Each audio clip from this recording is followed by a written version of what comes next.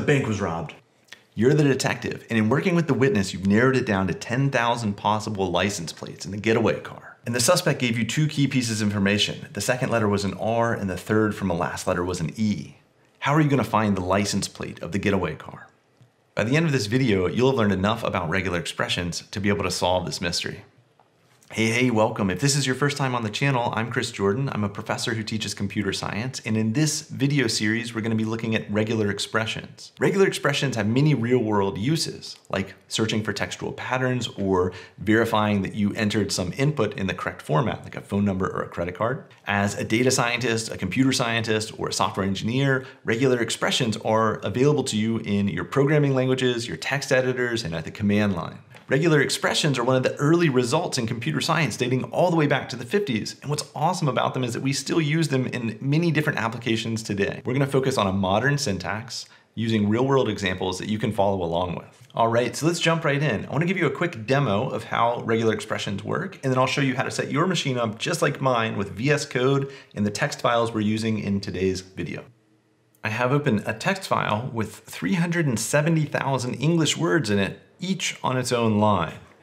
And to use regular expressions to search this, I'm going to open up VS Code's find pane, and this should look familiar if you've used find and replace in a word editor or an internet browser before. However, there's a special toggle we can enable that will turn regular expression support on, and that's the dot followed by the star. You'll learn what that symbol means later on in this series. So I'm going to click it, and the blue highlighting means it's enabled. So let's search for our first regular expression. I'm going to type super, and you will notice that this works just like the regular find that you're used to. But if I press enter, you'll see that I'm moving to the next match, the next match, the next match. This regular expression demonstrates the first operator we'll learn of three fundamental operators, and then. So it's S, and then U, and then P, and then E, and then R. This should feel pretty familiar, right? No surprises here. So this is our first operator that is implicit, right? We don't have to say anything special between the S and the U. It just assumes that S is followed by a U. The rest of the operators we'll learn aren't implicit, and we'll see that shortly. Next, I want to introduce our first special character in our regular expression syntax, which is the end of line character. The dollar symbol will say match the end of a line. So if I add the dollar symbol at the end of the previous regular expression we were using, it's the word super, and then the end of the line, we see that we're only going to match words that end with the suffix of super. So you're probably wondering if we can match the end of a line. Is there a special character we can use to match the beginning of a line? And yes, that's the caret. So if I say caret and then super, we see that we match words that begin with a prefix of super, of which there's many, many more than there are with a suffix of super. Regular expressions can be built up, and we can combine these ideas by saying the start of a line and then super and then the end of a line. And this specifies a pattern that matches only one word, the word specifically super. The last special character I want to introduce to you is the any character, which is the dot. So if we say super and then any character and then end of line, we will match all of the words that have the begin with super, have one extra letter after that, and then it's the end of the line. So superb is matched, superi, superl, whatever that is, supers.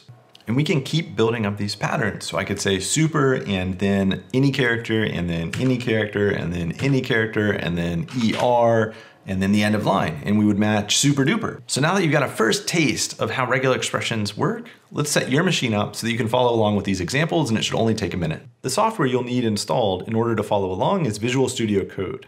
If you don't already have it, there's a link down in the description of the video for you to download it.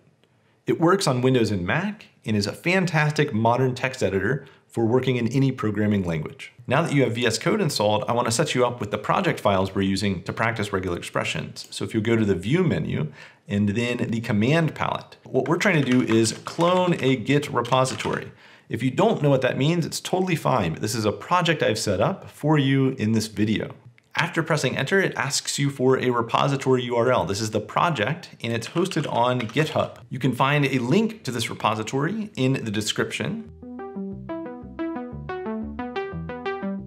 And when we press enter again, it's going to ask us for where we want this project to be stored. If you want to choose some other directory besides your home directory, you're free to, but I'm just going to put it in my home directory. As soon as it's ready to be opened, we can click the open button, and now we are working in a project that has that English words file we were just looking at it, with 370,000 different English words in it. You just use a technology called Git to download a project from a website called GitHub onto your computer with these 4 files in it.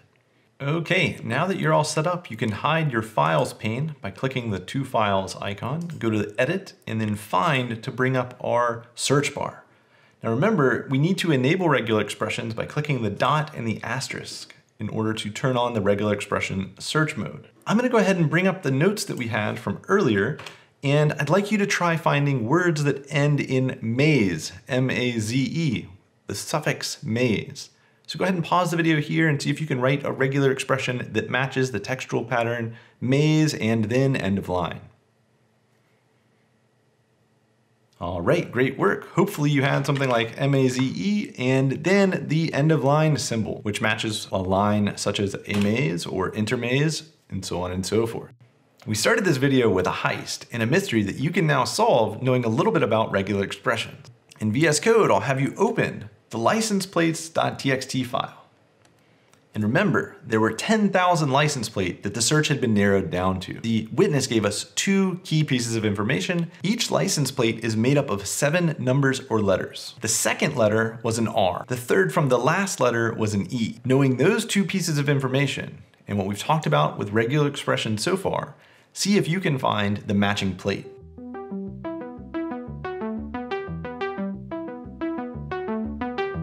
If you're able to figure it out, leave a thumbs up or a comment letting me know. I'm not going to give away the solution here, and please don't give away the solution in the comments. I want you to try this on your own. Great work, detective. In this video, you learned the first of 3 fundamental regular expression operators, the and then operator. You can have one regular expression and then another regular expression, and the order matters. It's a sequence that we're setting up. Technically, this operator is called the concatenation operator. It's a word that's drawn from chemistry. When you have 2 molecules and you can combine them together, you're catenating them together. But I like to think of it as the and then operator, and it's one that you already know. Whenever you use Control F in your web browser to find in a web page, you're using a simple regular expression that's just matching against those literal characters one after another, looking for that pattern in a web page text. The other 2 operators are going to give us the ability to have repetitions in our pattern. So we can say something repeats some number of times. And we'll look at that in the next video. The third operator allows you to set up an or pattern. So you can say A or B, rather than what we saw today, which was A and then B. And we'll look at that in the following video.